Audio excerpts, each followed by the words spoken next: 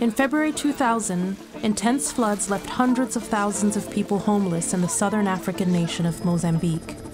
The disaster was caused by torrential rainfall and a tropical cyclone reaching winds of up to 160 miles per hour.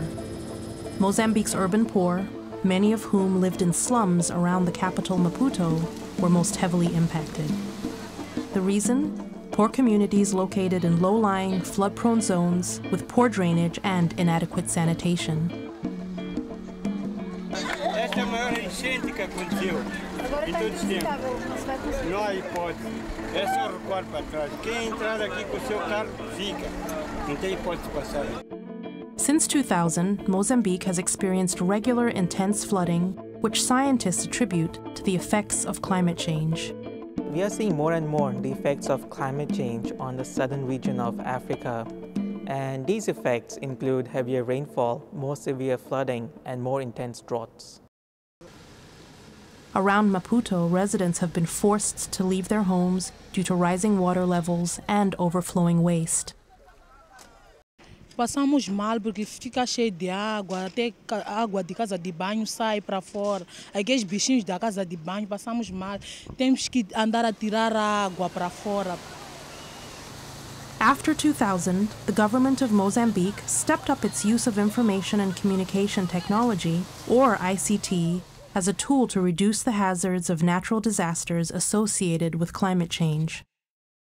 In the country's southern provinces, this meant implementing an early warning system that forecasts heavy rainfall and simulates its impact on rivers and lakes.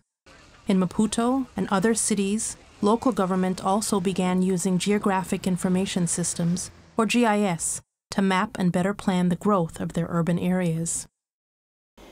Vamos melhorar a gestão do solo urbano, vamos poder atribuir os doados com muita segurança, vamos melhorar a receita municipal, a gestão dos transportes, entre outras atividades. Despite the government's efforts, however, those communities most heavily impacted by the effects of climate change are still failing to see improved conditions.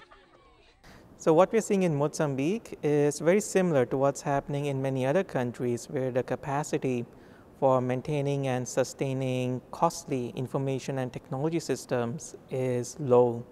For example, when systems in these countries break down, their governments often do not have adequate resources for proactively addressing the various issues in time.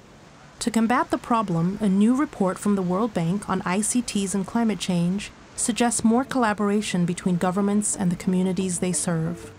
Social media platforms, widespread mobile technology, and the internet all can be powerful tools for the most vulnerable citizens, allowing them to work with governments to devise community-based solutions to the effects of climate change.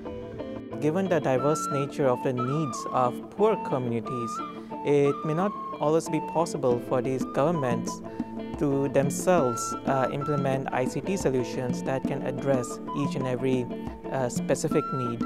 To this end, the World Bank is promoting platforms like Tarifa, a mobile phone-based tool that helps citizens submit information in real time to their governments. This allows a local resident in Zimbabwe to use a mobile phone to report overflowing garbage clogging drains near his home, or, as is being done in Tanzania, a citizen to create a map of his previously unmapped neighborhood. Creation of such platforms for countries like Mozambique and others in Africa is helping governments to improve conditions in burgeoning cities and to work more closely with their most vulnerable citizens.